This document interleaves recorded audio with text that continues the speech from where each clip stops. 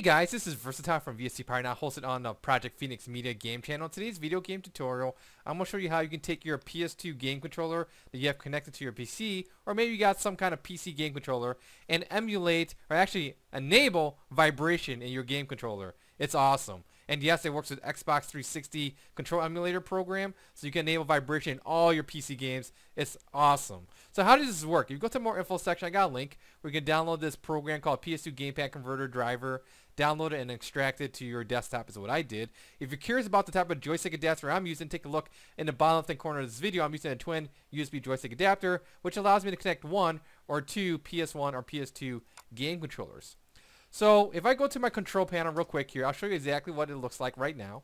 And we can see that here my analogs are working, buttons are working, D-pad's working, select start, everything's working. But I don't have any vibration stuff, right?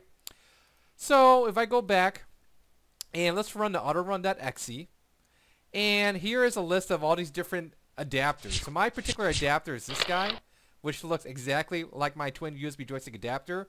Maybe you have a different controller that's very similar to one of these other guys, or maybe you got a wheel or something like that.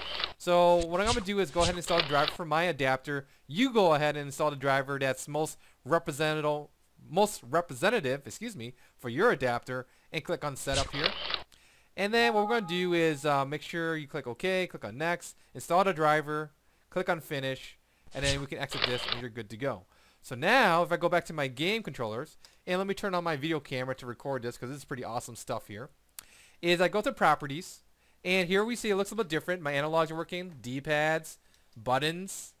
Okay, awesome. Calibration, you need to calibrate, you can do that. But here's the vibration test. So take a look in the camera, guys. I'm going to press both force right now, and my controller is going to vibrate. Yeah! That's what I'm talking about. Stop that. So you can also adjust the vibration strength to like 85%, 100%, 34%, whatever you want.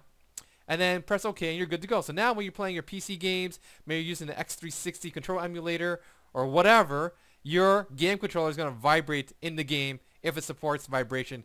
It's awesome. So that is today's video game tutorial. You guys have any nitpicky questions, leave a comment here on the YouTube page. I'll get back to you as soon as possible. Once again, thank you for watching. Take care. Bye.